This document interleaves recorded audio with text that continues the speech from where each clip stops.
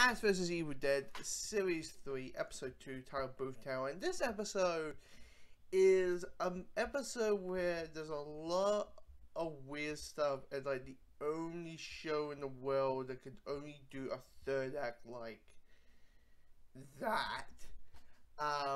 But most of it is like the after effect.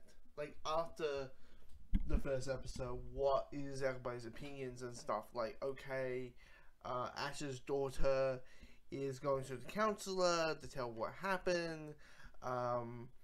We find out that Ruby has been birthed to a baby who's like a cannibal eating baby.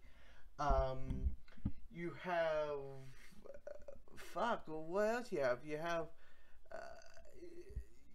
You have maybe a little bit of a conflict between Pablo and the Supernatural guy. I shit you not, he does look like one of the guys from Supernatural. And then you got Kelly, trying to be like, hey, you two, it's cool. And then, and of course Ash is just there because he finds out, oh yeah, I might have more. So I'm just going to quickly go to the spare bank, try to find out some information, find out if there's any more, little Ashes running around.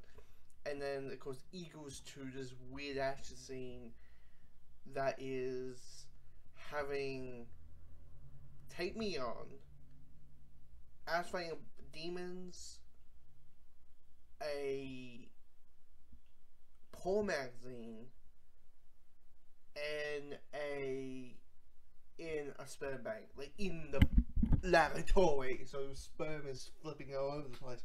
That's like, when I saw, first thing first, fitting, Take On Me, take me on, that song, kind of fitting. But the rest, I'm like, holy crap, that is really good. Good length of action and comedic moments and stuff because of the situation and the setting we are in. But the rest of it is a bit of like setup. It's nothing really there. It's nothing really. It's just conflict for the sake of conflict and just so we can have it.